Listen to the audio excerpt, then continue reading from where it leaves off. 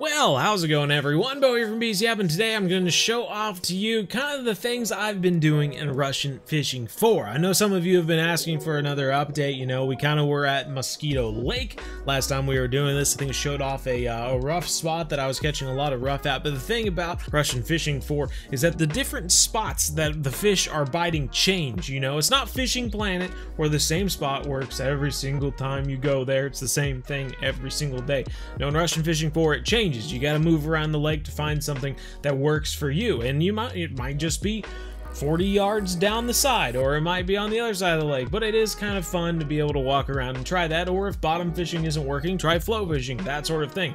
But with that out of the way, let me get back into some replays and stuff that I've been doing in Russian Fishing 4, so I can show you, and hopefully it helps you in kind of knowing like progression of the game, what you should be doing, and how I've been approaching it so far. But before we do that, make sure you hit the like button, subscribe if you haven't already, pack your tackle boxes in. Let's get into it, everyone.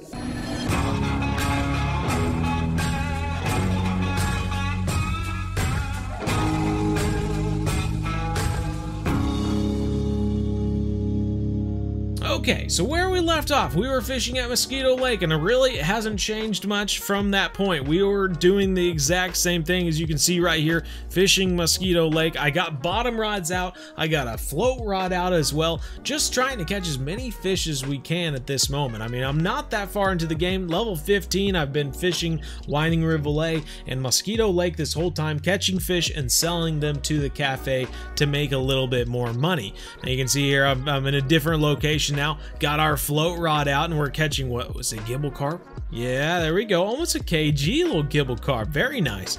And back to the bottom rods now, reeling in some more fish, and this is just pretty typical for Mosquito Lake. Switching back and forth between the worms, which you can dig up out of the ground, and then of course using some wet bread maybe to get some of these carp. Nice little half kg crucian right there.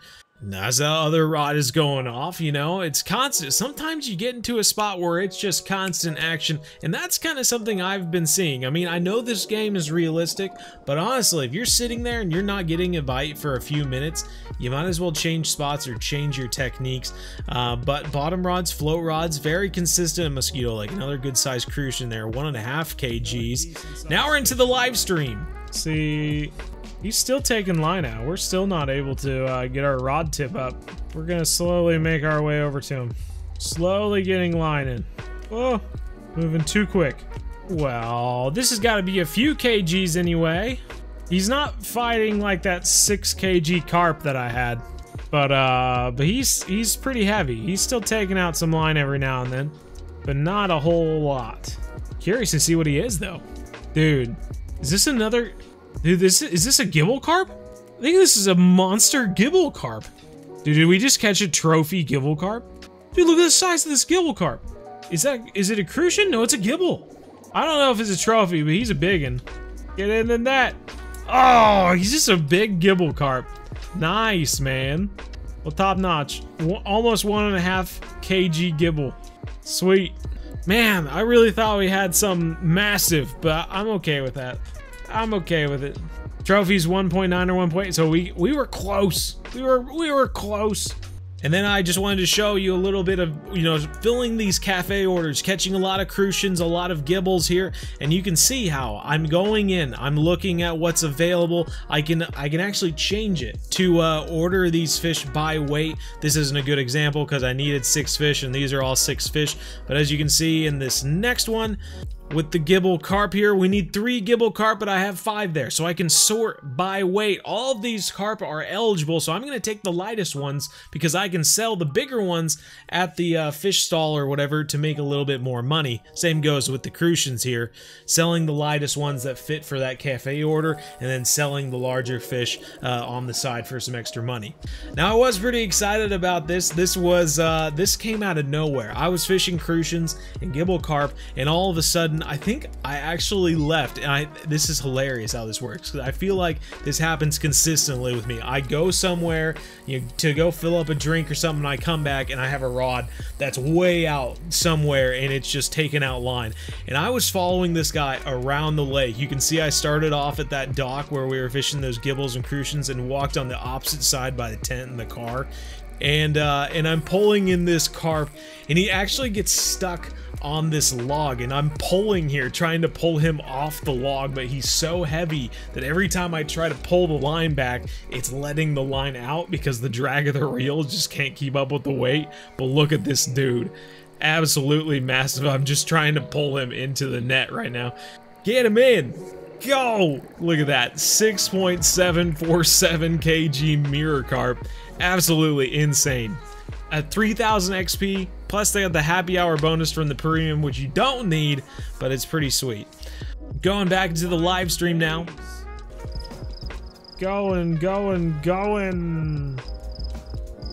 Boy, right when I think we're getting a little bit of rope, pulls us right back in. It says, "You ain't no cowboy. You ain't getting no rope."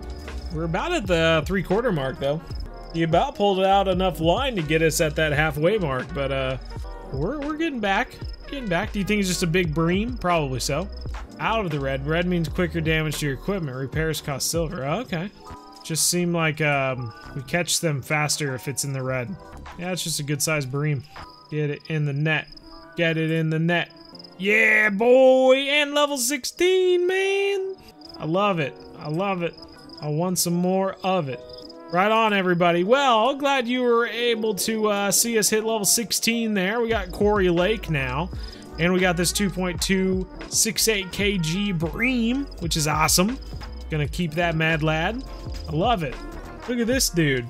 Get in here, you. Yeah. I just want to pause it right here just for a moment so I can show you the progression. We were fishing at Mosquito Lake, and then when we were in the live stream showing off some fishing at Mosquito Lake, some people were talking about going to Old Burg Lake to fish for bream because the bream were pretty good at Old Burg Lake. So that's what we did. We traveled to Old Burg Lake. We tried some garlic dough. It didn't really work, but we had also been told that they were catching more at night and on pearl barley. Now, if you don't know about pearl barley, basically you have to go to the grocery store at Old Burg in the little what is it, a fort or something like that, and you have to buy barley, I guess just barley, and then it's actually a crafting recipe to create pearl barley, which you then use for fishing. So that's what we were doing at nighttime with the pearl barley out. 18 what is it, meters, 18 meters. We could change the clip for how far we're throwing out to 18 meters, and that seemed to be where they were fishing, though I had the other one out at like 24 or something like that, and we were also catching them, so I'm not sure it really matters there. But you can see the coordinates down in the bottom corner as we're catching these bream, and it was great fun. Now, as the stream came to an end and we were, you know, sold a bunch of bream, I wanted to do something a little different, and we had actually been given a tip by some of the people watching about different techniques to try here. We went back to Belaya River, which I had done once before and just didn't do well, but I was catching these guys. Let's see here. You catch a few graylings if you're using just some regular line. Pretty fun, the little graylings. They come out of nowhere sometimes. You'll pretty much be reeling it in all the way, and then they'll come at you within like the 10 yards away from the shore. It's pretty interesting here on the river. The grayling can be kind of fun in that way, how they just kind of come out of nowhere. And you also pull out some of these like chunky little chubs here. 3 kg chub, not too bad, you know. But the greatest tip that we were given was basically taking your lures, these lures that we've been using, and putting on a better hook. Now, I was only able to afford one of these magnetic treble hooks in a size 6 medium, but basically what we were doing is, because the hook was so expensive, I was taking the hook off of one lure and throwing it on another lure depending upon the time of day. Now, if it was nighttime, I was throwing around the black bell spinner, which seems strange that you'd use a black lure at night, but it was working, let me tell you. And we'd have that treble hook on the back, and it was working like a dream. Now, during the morning and during the afternoon, I was throwing a different lure. I was throwing this Karuna Aquila between 4 a.m. and like 10 a.m. And then once 10 a.m. came around, I was actually switching to this Siberia Dragonfly Bell 2002, the silver one. And I think it is strange how different times of the day, different colors of lures will work well. It's more like real life, really. It's just harder for me to picture in a game. But as you do that, and I will say, additionally, you follow along with creating a rod setup that uses very clear line, the fluorocarbon. You can see here, this isn't strong, super strong stuff, but these aren't super strong, you know, heavy fish that we're catching either. We got 8-pound braided line hybrid, Siberia hybrid right there, 110 meters in black. You might get more of that. I mean, we only filled up, what, like a quarter to a half of our reel with that 110 meters. So if you can get more than that, that'd be great. But otherwise, most important part for catching these fish species at Belaya was this fluorocarbon leader at 7 pounds. And I tell you, you do that and you'll find yourself throwing out a cast like this here, and you can see what we caught here. This magnificent brown trout, 1,954 XP. That's crazy. It's amazing. 4,000 total XP points, and we are leveling up like crazy at Belaya, doing this setup, switching between those 3 lures depending upon the time of day with this rod setup. And it's a good little fight with that light tackle and whatnot. But those brown trout, ridiculous XP, guys. It might be too early to tell, but it feels like at this point that Belaya and these brown trout is almost similar to like the walleye at Emerald Lake and Fishing Planet. It's a little shaky, but then you get to that point where you're catching these brown trout and it's amazing. You're progressing through the game and it's awesome. Catching some pike too, which is pretty sweet, but those brown trout, game changer, everyone. So anyway, I hope this was helpful to you as you make your way through Russian Fishing 4. If you're asking yourself, is this on console? It is not. It's only on PC for those of you who have a PC. And like I had said before, I have heard whispers that they're trying to work on a console release, but who's to say, you know? But for those of you who can play the game, I hope this is helping you in progressing through. I'm learning as I'm going. Maybe this isn't the best way to do it, and if I learn more information, I'll be sure to let all of you know. If you enjoyed the video, hit the like button. If you want to follow along for more tips in the future for Russian Fishing 4, make sure you subscribe, everybody. And if you want to join us at our live streams every Monday, Wednesday, 7:30 to 9:30 p.m. Central, make sure you do so. Would love to see you there.